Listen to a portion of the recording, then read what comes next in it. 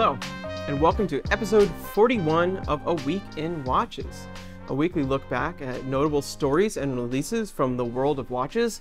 I'm your host, Zach Weiss, co-founder of Worn and Wound. Thanks for joining me. This week we have a lot of limited editions. Actually, all but one story is about a limited edition. What can I say? I don't plan when things come out, I just talk about them. Regardless, should you enjoy this content, this show, this channel, or perhaps my winning personality, please do like and subscribe. It helps us out with the algorithms and such. Plus, we appreciate it. This week sponsors the Windup Watch Shop, Worn and Wound's retail site, which is full of awesome watches, accessories, everyday carry, and more. Some recent highlights from the shop are the new Autodromo Group C digital watches, which will transport you back to the 80s, even if that's when you were a kid. The Zodiac X Rowing Blazers Super Seawolf, which for a limited time includes a Zodiac hat, a US-made adapt strap and Mai Tai, and a strap-changing tool with purchase. And the recently added Ben Roos watches, which combine vintage charm with military provenance, rugged builds, and great prices.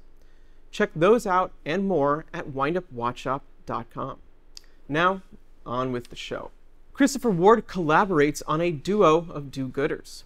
UK's Christopher Ward, who is still riding high on the success of their C1 Bel Canto, has announced a duo of textured watches made in collaboration with charities. Both based on the C63 Sealander model, they are the first to feature Christopher Ward's in-house SH21 movement in the Sealander line.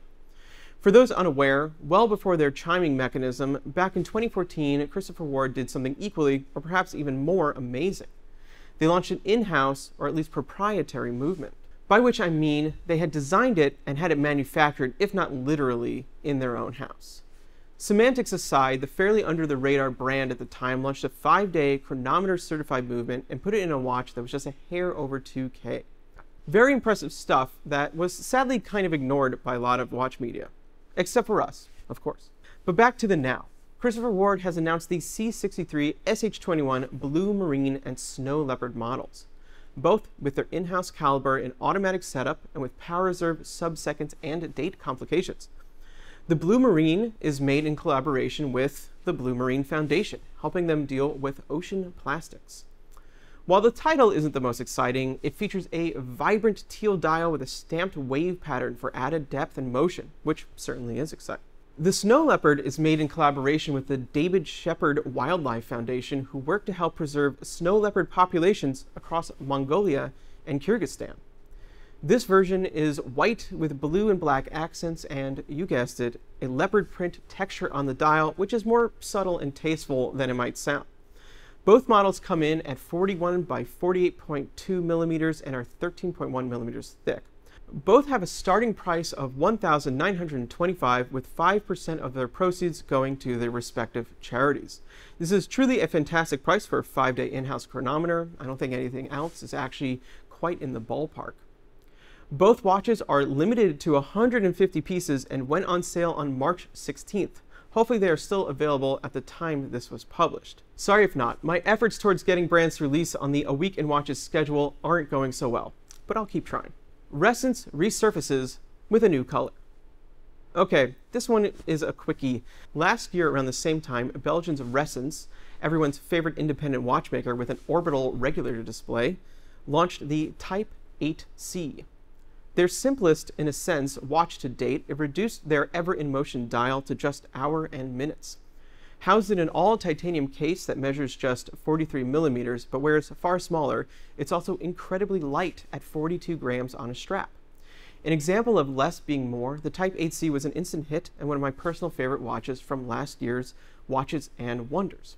While perhaps, or definitely, less exciting than a whole new model, for this year, Ressence has announced the Type 8S. And that's not S for sport, but rather for sage. Yes, it's a new dial color, and a damn fine one if you ask me. A subtle, pale green, it's light, lovely, and different. It's not your typical green dial, which tend to be in the forest, jade, or olive territory. Rather, it's a soft, airy green that the mere sight of has me imagining a cool breeze somewhere relaxing. Just imagine it. I just love it, and to be honest, the blue of last year's Type 8C was probably my least favorite aspect of the watch, as it just wasn't a unique shade of blue, though it was also perfectly nice. The Type 8 is also the brand's least expensive model, coming in at 12,500 Swiss francs, or around 13,700 USD at time of recording. I can't wait to see this in just a few weeks, so be sure to check back in. Our watch enthusiast friends at Fratello over in the Netherlands have teamed up with Nivada Grenchen for a new series of limited edition chronographs, and we're into it.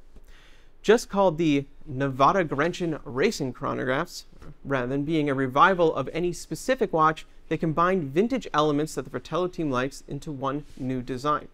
And, of course, uses Fratello's signature orange for accents.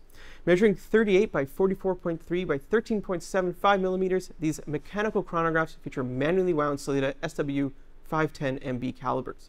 The cases are barrel-shaped with squared-off lug gaps for an almost skin diver look and feature wide polished bevels on the otherwise brushed mid-case. A polished steel bezel with an engraved tachometer drives home the racing style of the case. There are five different options for this collaboration, but all are based on the same classic layout with a racing index along the outer edge, 3 subdials, rectangular lume plots, and those orange accents. What changes are the general colors, though they stay in a pretty classic range as well. There's all black, all white, white panda, black panda, and all brown. Can't really go wrong with any, but the all brown is my personal favorite. Priced at 1,499 euros, or about 1,600 USD at time of recording, they are quite a good value for a Swiss mechanical chronograph. The Nivada Grenchen Chronographe X Fratello are limited to 50 units total, so only 10 per color, making each quite rare in the scheme of things. Luckily, they haven't gone on sale quite yet, launching March 20th, 4 p.m. Central European Time via Fratello's shop with delivery in June. I have a feeling these will go quick, so don't miss out. Massina and Angelus team up for a dive into the archive. Angelus is one of those brands that people either know and love dearly or have never heard of at all. There really is not much of an in-between. A collector's vintage brand with obscure and unique designs, especially chronographs, typically from the first half of the 20th century, like the gorgeous triple calendar Chrono Dato, and, well, the watch we'll see in just a bit. They were resurrected by Le Jeu Perret in 2011 as an entirely different concept. Their first model after relaunch was called the U10 Tourbillon Lumière, and despite having seemingly no connection to the historic brand, was a stunning display of watchmaking. Featuring a wide rectangular case with a dial on one side and a tourbillon floating in a glass box on the other, if anything, it looked like the work of a high-end independent such as Armin Strom or Hotlands. Since then, they've continued on the modern high-end path of bombastic tourbillons and chronographs until now, with the launch of the first watch in their La Fabrique collection. Arguably what they should have been making since relaunch, La Fabrique will be a series of limited edition revivals of historically significant models likely elevated to high luxury standards. For the first piece, they've teamed up with Massina Lab in what seems to be a historical consulting capacity to create the Chronographe Médical Monopusher chronograph.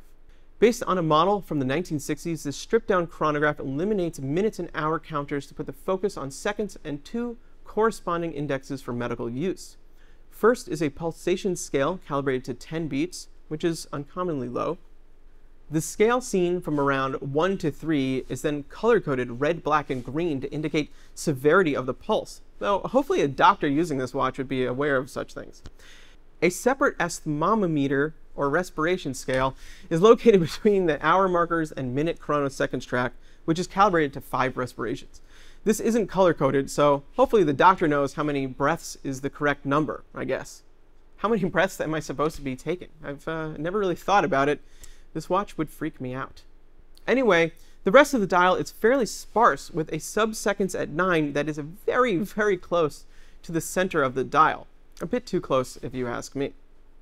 But that's fine, because it doesn't distract from the best element on the dial, which is the huge arrow pointing to the respiration scale. Just look at that glorious thing. It's like it was hand-drawn on the dial after print, just haphazardly crossing the minute-seconds index, not a care in the world. And I love it. The Chronographe Médical is powered by the A5000 manual wound column wheel monopusher and is sized at 39 millimeters, but only 9.22 millimeters thick. Apparently the original version was 37 millimeters, which I wish they had stuck to, though 39 millimeters isn't too big, and well, It's a very expensive watch, so not really an issue for me. Limited to 99 pieces, the Chronographe Medical X Massina Lab is priced at $19,900 USD and is available now on Massina Lab's website and authorized retailers. And that's it for this episode of A Week in Watches. We hope you enjoyed it. Please do head to our sponsor, windupwatchshop.com. Also be sure to go to warnerwound.com daily for news, reviews, and everything else about watches. We'll see you next time.